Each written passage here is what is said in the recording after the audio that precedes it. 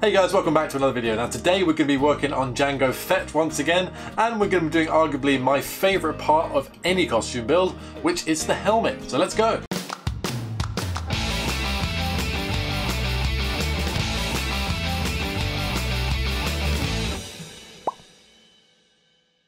So I have this lovely kit that I want to work on. Now of course you could talk about working on a kit versus making one from scratch. I like working on kits because I like supporting other artists, and also why do the work when someone's already done it. This is a great kit. This is exactly how it came, so you can see it's already trimmed out. I believe it's already been primed too by the look of it. Have a look at that before I do the final paint job, but it's pretty much ready to go. The only thing I want to do is trim out the vents at the back, and also, I don't know if you can tell, he's got a little bit of a wobble. What happens if you don't leave something in the bottom here is that this visor can pinch in. So what I'm going to do is put in a little brace and get that out nice and square. Nothing too difficult. Now I also ordered this kit in the largest size that he did. I think the seller did multiple sizes, but I have quite a large head as it turns out, and I ordered the biggest that they have. It fits really well straight off the bat. I mean, there's no padding in here or anything, but it really does fit. There's a little bit of wobble, but I think all we need is a couple of pads and that's going to fit absolutely perfectly. Now the kit also came with the earpiece separate. This is so you can attach the rangefinder through a screw. So that's going to be painted separately. I do want to improve the rangefinder. This is a great one, but it is plastic, and I feel like with my experience in getting things water jet cut, I think I can design a nice machine file for this and get it cut in aluminium, so I'm going to do that. Like I said, this kit came really great. It's already primed, it's already had the visor cut out. It came also with the visor, which I'm going to heat and put in, which we'll probably do that right at the end. But yeah, foam padding too. Couldn't be happier, so let's get cracking. Okay, so one of the accuracy issues with my cast is this ear over here. So generally the rangefinder will sit there and can pivot. It's great, it's got this cap which goes over the top and lines up. Problem is, with the actual Jango helmet, it actually slots down to about here. So you actually see that. Obviously, none of these holes are going to line up to anything on here. So I do think I actually want to do this because it's quite an important point. We're going to drop that down to about there. What I'm thinking right now is that if I'm going to design some files for this to be cut in aluminium, I can actually have this piece here also cut out of aluminium, and this could be ground off, straight off, holes filled, and then we can actually make our own little plate for that to sit on. And I think that would be really cool and smart, and I don't see any reason why I couldn't design that. I'm going to leave that for now, and we're just going to get to grinding out the back and curing up the front. So that's a bit more like that. You can see it's a bit under stress to sort of compress. Yeah, we'll draw out this side so that's all nice and square and even. So there's the back all cut out. I just went in with my Dremel and cleaned out these areas. Just got to tidy it up a little bit more with the needle files. Otherwise that's looking good. Now it's time to just jump in and sort out this area by designing my new pieces. So here's what I've come up with in Illustrator. As you can see, I've drawn out the parts that I need, and I do actually have them on different layers. So there we go. So we've got the base plate here, and then the cover piece and the stalk. Now the cover piece and the stalk are going to be cut out of 6mm aluminium, and then hopefully this one will be 1 or 2mm. But as you can see, they layer up, and then this stalk will slot into there, and then it can pivot around here. I've left this hole in and this little section here. That's if I want to do a servo, which I kind of do. We're going to have a rod that comes out there that can pivot around this point, so that slot will be cut in there, and that will all work. The only thing I quite haven't figured out yet is how this attaches together. I might have 2 screws in the bottom here that go all the way through and into the helmet. And I do need to figure out how this goes into my rangefinder at the top. For that I actually do need the rangefinder here, and I'm actually swapping my one out because I'm really not happy with how my one is, so I'm getting a more accurate one. Other than that, those are just about ready, and I'll have to wait for them to be cut out of the aluminium and then sent to me. This is that rangefinder piece. Now, it's not bad, but it is actually in the Boba Fett style rather than the Jango Fett style. So that's why I've ordered a new one. I've actually ordered one that is screen cast or has screen lineage from the one used in the movie. So that's going to be pretty accurate. But like I said, I can't finalize that stalk design without seeing what the mounting hole is like. So we're just going to wait for that to arrive. So it finally arrived, my new rangefinder topper. This is the new one. It is way better than the old one. There's the old one. It's just way crisper, way cleaner. It's way bigger, but the design is much more accurate to Jango, and now we can make the rangefinder design fit into this hole. So here are my final pieces. You can see I've added the top of that there, which can go in that new rangefinder. So that's the stalk all done, and I've added the mounting holes down here so we can attach it to the helmet with screws. I've actually also gone ahead and added these two circles into the design here. Now these will be to house magnets, which is how we're going to attach the ear cap when it's all done. So all I have to do to get these ready for machining is to select what I want, file, export.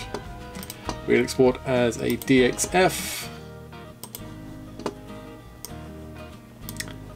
And use the settings here. We export selected artwork, so what I've just selected will be the machine file. Other than that, I just send them to the metal cutting guys and I should get back some parts.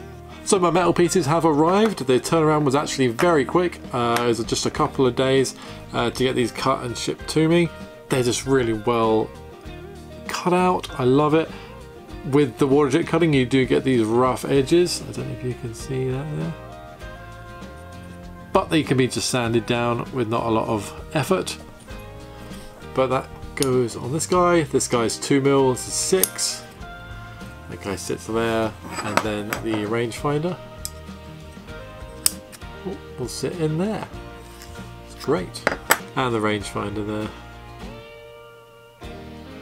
Now unfortunately this top doesn't quite fit into this rangefinder just yet. The aluminium's a little bit too thick to go in there, so I could either take some material off of the top here or grind out some material in here.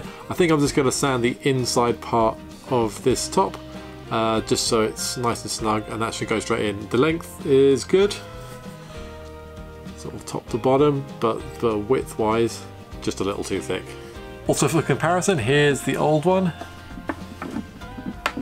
and here's the new one.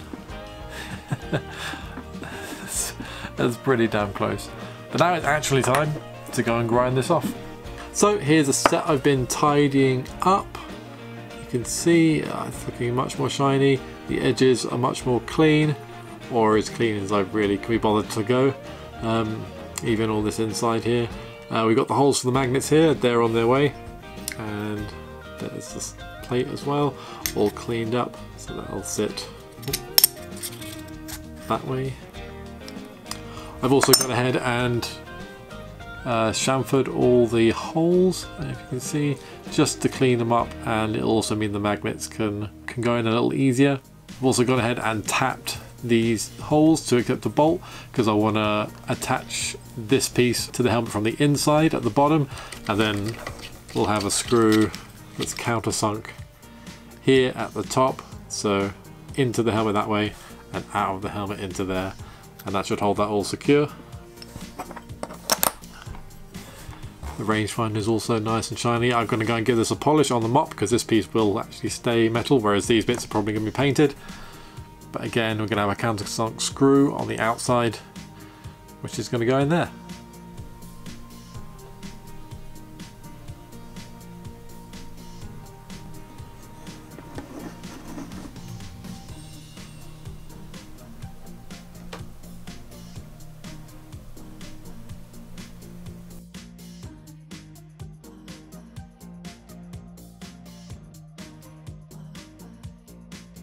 So I've got the helmet all primed and ready. It's had its coat of grey primer all over. Yep, coverage went well, and now I'm just going to sand this down to a 400 grit finish, nice and lightly, just to take all the little paint bumps off, and then we can start masking to do all this blue.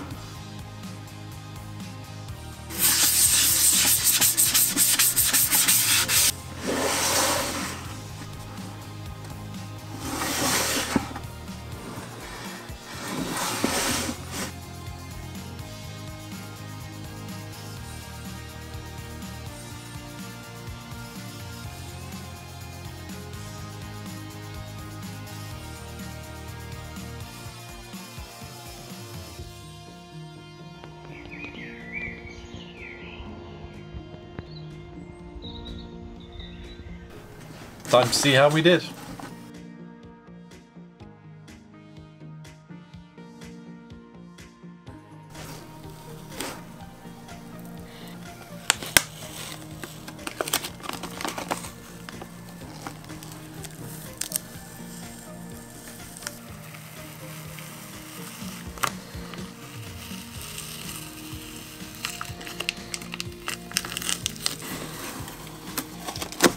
So here is the helmet all painted up, and I've done a semi-gloss clear coat over everything. Now I'm just going to go back in and sand these grey areas with a 2000 grit, make them nice and smooth, and then we can get on to applying the silver finish. Of course, I'm going to have to be very careful with where I apply this so that I apply it only to these grey areas, but it should be a nice little exercise and it should come out looking fantastic.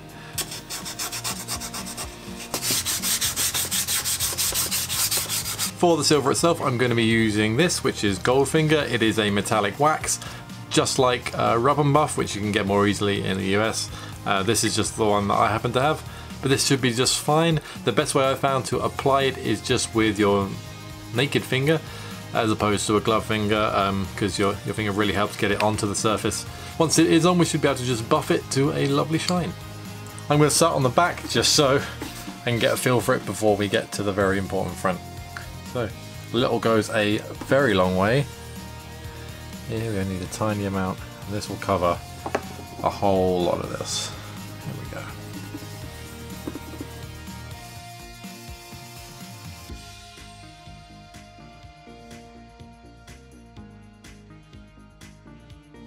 go. Look at that shine before and after.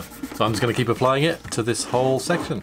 So here's the helmet after one pass of that silver Goldfinger, and it looks great.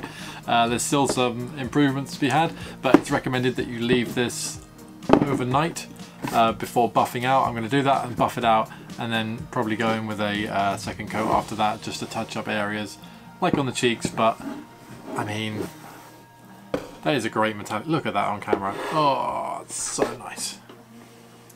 Patience, time to leave it. So while that's all setting up and drying, I can start putting together some of the other parts. I have my rangefinder and rangefinder stalk here. As you can see, this is all polished up, and I've just modified the top here ever so slightly by doing an indent on the inside so that this can fit ever so nicely in there. And I'm just going to use some super glue to glue this into here, and then it is done, apart from the weathering, which we'll do when everything is together. I also have the rest of my hardware here ready to go onto that right ear to support this rangefinder. We've got 5 screws which hold it all together, and then 4 little neodymium magnets which will hold on the ear cover. We've got to get all this onto the helmet so I can sort out the placement. So here's how that helmet has turned out with that silver finish. As you can see, it's pretty reflective. It's not perfect, but I mean, I think that's pretty good for just the paste we've put on top. Now, Jango has some pinstriping detailing that goes all around the helmet just above the brim here, and I have some 3mm black pinstriping tape for cars, and now I've just got to measure off of here and evenly apply the taping all around the brim. I've used my calipers locked at 3mm and scored myself a line. Can you see that? That is a guideline 3mm from the brim, and that's what I'm going to use to apply my stripe. There we go, one pinstripe. It was actually really easy to apply with that guideline, and it looks fantastic. Look at that. Now I've just got to measure off this one to make sure that the second line is going to fit at a good distance above the diamonds at the front here. But I've also just cut it in to match the curve of that too. I am very happy with how that's gone down. It's lovely and even all the way around. Look at that. Oh.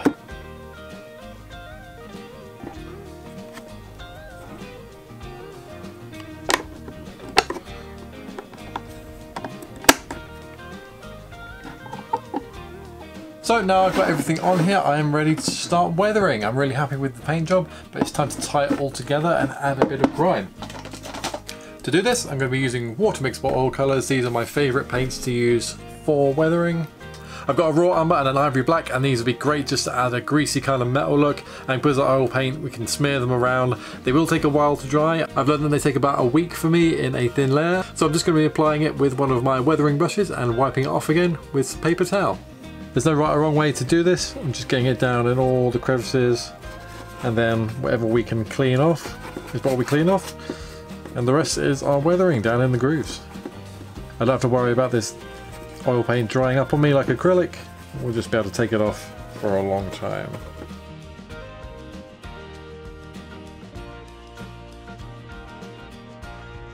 So there we are, it's nice and subtle, but that's the look we're going for to tie it all in. So there's the before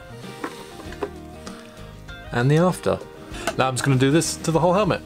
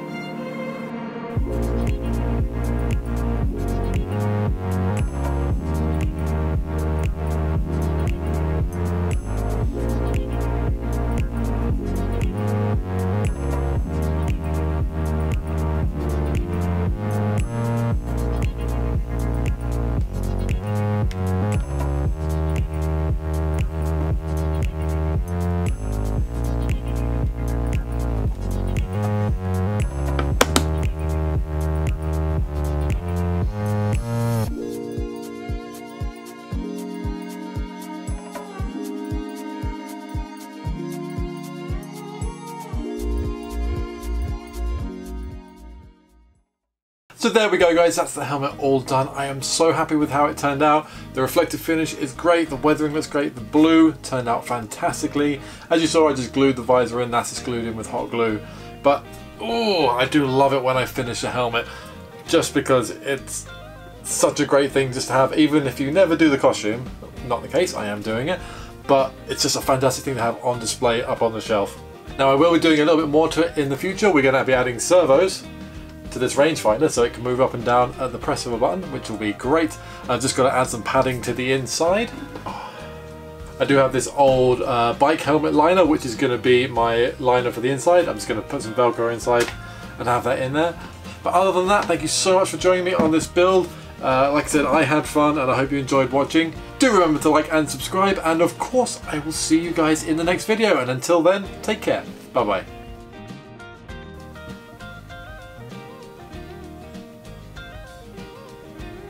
Oh yes, let's try it on.